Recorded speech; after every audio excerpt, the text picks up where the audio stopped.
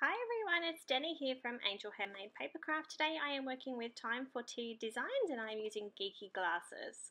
This young lady is currently in the clearance section, so she will be on sale.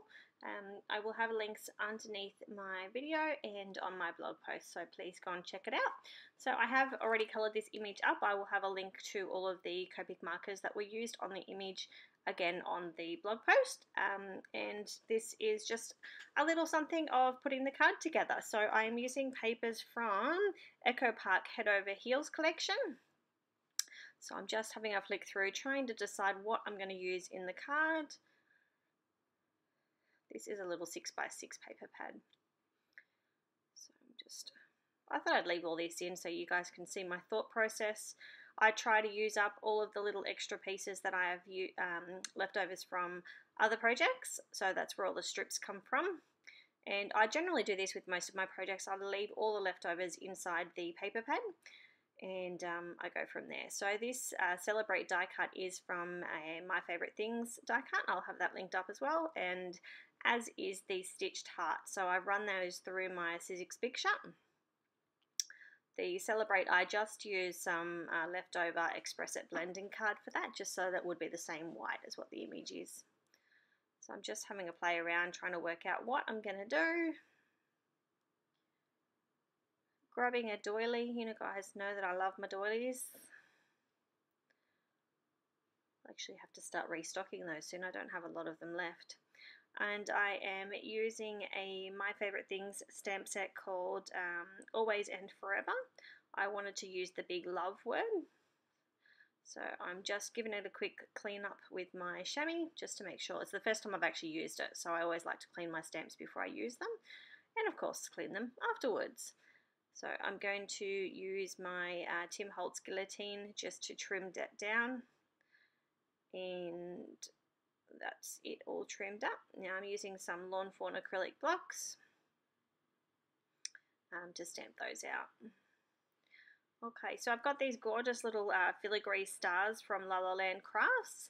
I will have those linked up as well. And I'm using some of that leftover pink ombre cardstock. I thought it would be nice to have it all matchy-matchy. And I'm just having a play here with a few of the different size stars, trying to work out what I'm going to do.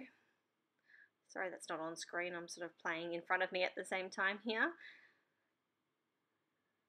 So I did grab some of that blue and I did switch one of those stars out. So now I'm using my EK Success Cutter Bee scissors to banner one of those strips. Using some American Tombow Mono Multi for the little stars. You don't need a lot of this adhesive. It is very, very sticky, and yeah, you don't need a lot on there.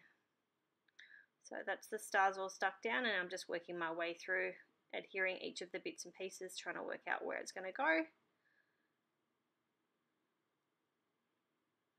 Adding just a tiny little bit to all of that word dye, making sure that it is all coated, making sure it's all nice and straight. Adhering the love word, so I'm doing this nice and quickly so I'm still able to sort of fiddle them a little tiny bit. Using some Scotch ATG for the strips. Adhering those all together, and I'll cut off any excess that's left over. Making sure that it's all nice and straight. And then I just realized that I didn't have any adhesive underneath the doily, so I'm just adding some liquid adhesive under there, and then I'll place it all down, making sure it's all straight, and then I'll use my EK Success scissors just to cut all that excess off. Turning it over so I can see exactly where I'm cutting, and I just pulled all the excess Scotch ATG off that little piece so that I could use it again on another project.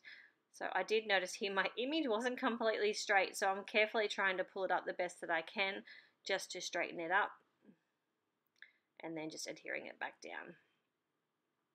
Alright, popping all of my goodies away. Now this is a Couture Creations card base. They do come flat, so I just use my bone folder to score it out, making sure that it's nice and flat.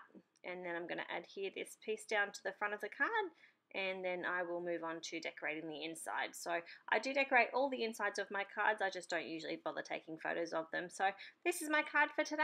Thank you all for watching, and I'll see you all soon. Bye!